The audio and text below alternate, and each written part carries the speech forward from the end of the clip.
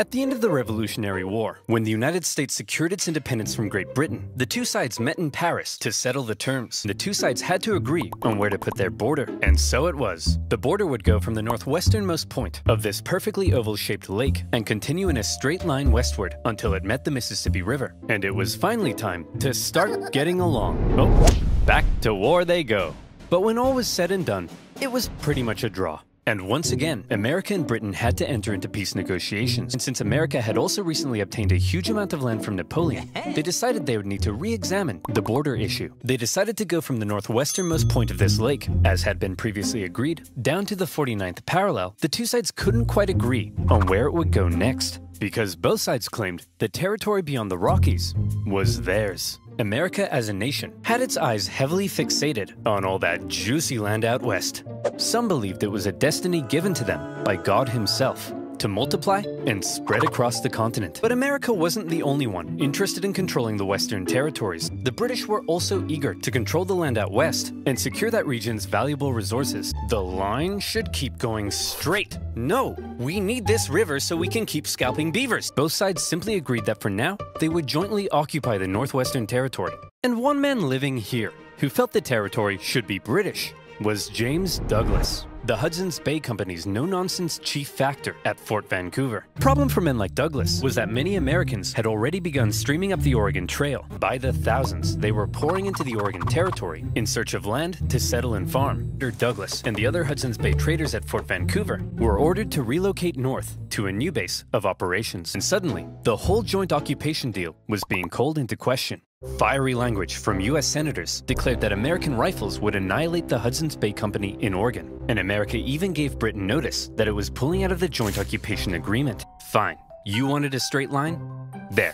There's your straight line. Finally, the issue of the northwest border had been solved. Enhance? Perfect. Which channel is the treaty referring to? And therefore, who owns these islands?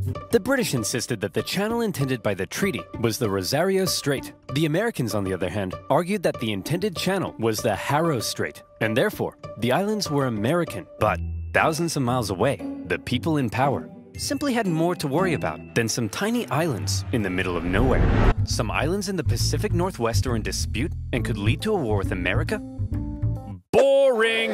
And so, for now, the islands were simply held in dispute. One man who thought the islands were undeniably British was James Douglas.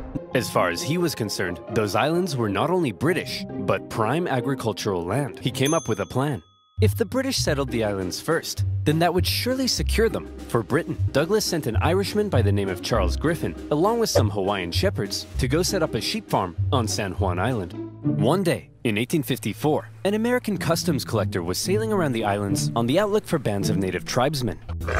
Hey, stop threatening my sheep! Your sheep? You mean to tell me that you, a British subject, have illegally imported these sheep? You, an American, are currently trespassing on British territory! The Americans felt that they were entitled to collect taxes on the British property. The British, meanwhile, threatened to arrest the Americans, because the island was British, and the two sides were in a standoff. The British then went off to arrest the U.S. Customs Inspector. But, being an American, he emerged from his tent with 4 pistols and a giant knife. Eventually, raids by northern tribes chased the U.S. officer from the island. But the Americans weren't done yet. Hey, you owe us $80.33 for all this farm stuff you got here. Go suck an egg! So the sheriff and other Whatcom County officials felt they were now well within their rights to seize and auction off Griffin's sheep in order to recoup lost taxes. Then, in a pretty chaotic scene, they worked to tie the rams to their boats. And when Charles Griffin came running to rescue his kidnapped sheep, being Americans, they pulled out guns on him. British complained to the American government, who were shocked to hear what had been going on at their northwest border. James Douglas, still stationed at Fort Victoria, became even more cautious of American encroachment into his territory. The Fraser Canyon Gold Rush attracted a heap of Americans to the region. Some got lucky. Most did not. And of those that didn't, rather than returning all the way home, many simply decided to settle in the area. Around a dozen American settlers moved there. One of them was a man named Lyman Cutler. He didn't want to have to clear a space in the forest to build his home. So he said, I'll just build my cabin right in the middle of this British sheep run. I'll just fence in 3 sides and hope all these British farm animals have a moral compass and respect my property rights. Numerous times he had to chase the pig away from his property. British farm idiot, keep your stupid pig out of my potatoes. It is up to you to keep your potatoes out of my pig. Spuddy? All right, you damn dirty pig. Lyman shot the pig. You swine! Griffin demanded Lyman pay $100 for the loss of the pig, an outrageous sum at the time. Again, they insisted he pay up, and if he didn't, Lyman claimed they threatened to arrest him and take him back to Victoria. Now that's controversial. And it's a controversy that attracted the attention of an American general in charge of the Department of Oregon, one William S. Harney. He hated the British and was out for any opportunity to earn personal glory for himself. Pickett, you and I are going to start a war. An American man shoots a worthless pig on San Juan Island, and the British threaten to arrest him. We get the settlers there to send us a petition saying they need American troops for protection. The British will find American troops on an island they consider theirs. It's war. Hell, we could even invade Vancouver Island or British Columbia. Pickett took the very controversial and extremely provocative act of landing American troops on disputed territory. When Douglas found out, he was enraged. Were Britain and America really about to go to war over the shooting of a pig? When Captain Hornby got to the island and saw that the American force there was even larger than expected, his concern grew. Pickett hastily moved his camp from its very exposed position to another position, which, as it happened, was also very exposed. So there they were. The British had orders to land. The Americans had orders to prevent their landing. This was it. War over a small island in the middle of nowhere. Hold on. This is stupid.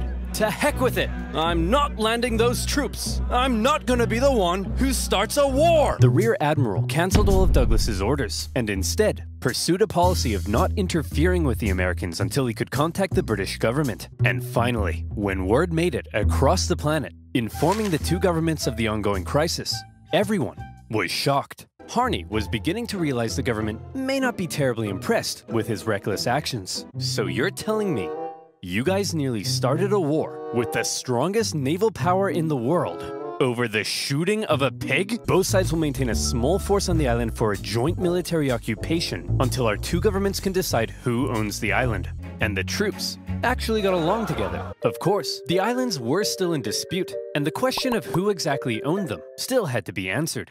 That issue, it was finally agreed, would be submitted to international arbitration. The Empire of Germany would decide. They awarded the San Juan Islands to the United States. And on the 25th of November, 1872, the last British troops left the island. And so, there you have it. A dangerous situation that almost brought two great powers to war. And the only casualty of this pig war was, well, just a pig.